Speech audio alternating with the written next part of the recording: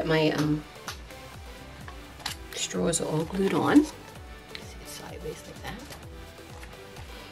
These are just some elastics that I had that were shaped like vehicles. Little people can just sit, they can explore the different shapes while using their fine motor skills to try to stretch the elastic bands. These little elastic bands are actually black hair elastics. And if you wanted everything to be black and just the elastics to be colored, then you could use spray paint just to spray over all of the straws as well. So if you had some shapes that you could pre-draw and get some of the older kids to try to replicate them, there you go. And on the other side, this is for threading. Sometimes I find that little people, like the 3-year-olds, they find that the lacing cards where they have to go up and down with the holes all around the outside, they end up wrapping in them around the perimeter of it because they have a difficulty pulling it all the way up, especially if the string or the lace is long, and pulling it all the way down through. So that kind of confuses them. So I thought that a good idea, these straws are nice and wide, they can use these. Actually,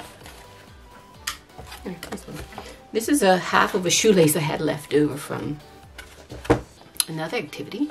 So this is what it would look like this. Just push it through. So they can go around the outside or they can go wherever they want. And these straw holes are nice and wide, so they're gonna have more success. And then the string won't tangle. So you can use yarn, whatever you want. Like I said, this is only half of a shoelace. So get some long shoelaces, these nice thick rubbery ones, or spongy ones, and they work well. And this is the same thing on the other side, but you can use this more for than just these. If you have older kids and with supervision, you have some paper clips.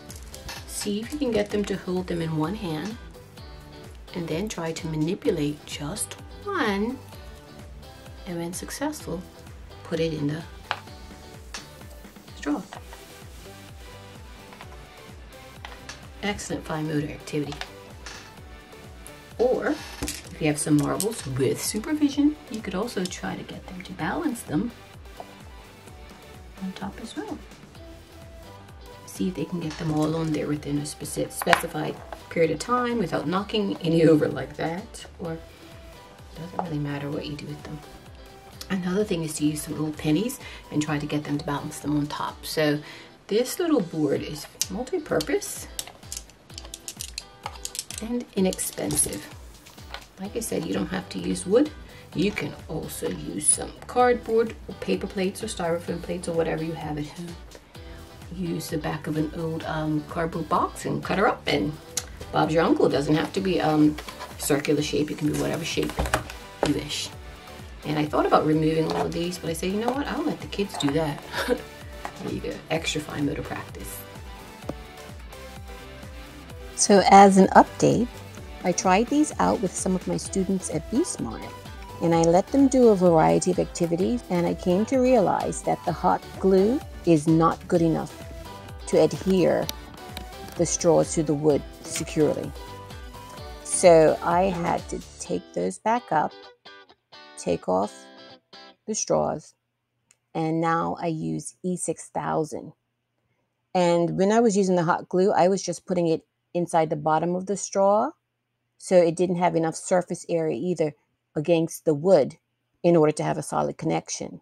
So what I ended up doing, and you'll see in this other video, I started to cut the straws at the bottom to make a flange joint. And using the E6000, it's a much slower process. You can't do it all at one time because the E6000, it takes over like 24 hours to dry. And then you also have to use it in a well-ventilated environment.